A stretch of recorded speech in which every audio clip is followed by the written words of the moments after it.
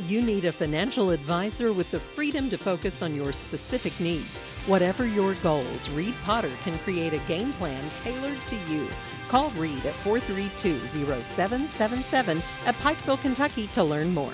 After 22,000 people signed a petition to rename Paintsville Lake State Park in honor of the late Loretta Lynn, her cousin, State Senator Robin Webb, filed a resolution. So my resolution allows stakeholder input, perhaps to work with parks to try to find an appropriate acknowledgement for tourism and to honor her legacy and to tie in with the other attractions that are there. So it's not probably so much a renaming of the park, it's just trying to find a niche or something, if you will, that pleases everyone to honor her and to start tourism. But as far as tourism, it speaks for itself. The state park would also see an increase in tourism as travelers would enjoy and explore Loretta Lynn's home place where she wrote, sang, and shared memories from her career.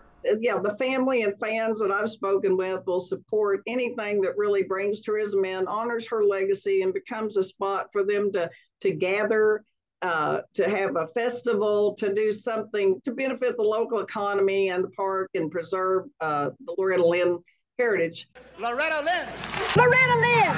While Loretta Lynn's legacy will live on through her music, this resolution will ensure her impact is remembered for generations to come. And I just want everybody to know that the family really wants to do something for the region and the area, and they will defer to the will of what we can come up with to build that consensus. And that's what I hope that this interview helps to do, and anything in the future. Reporting for Mountaintop News, I'm Ethan Miller.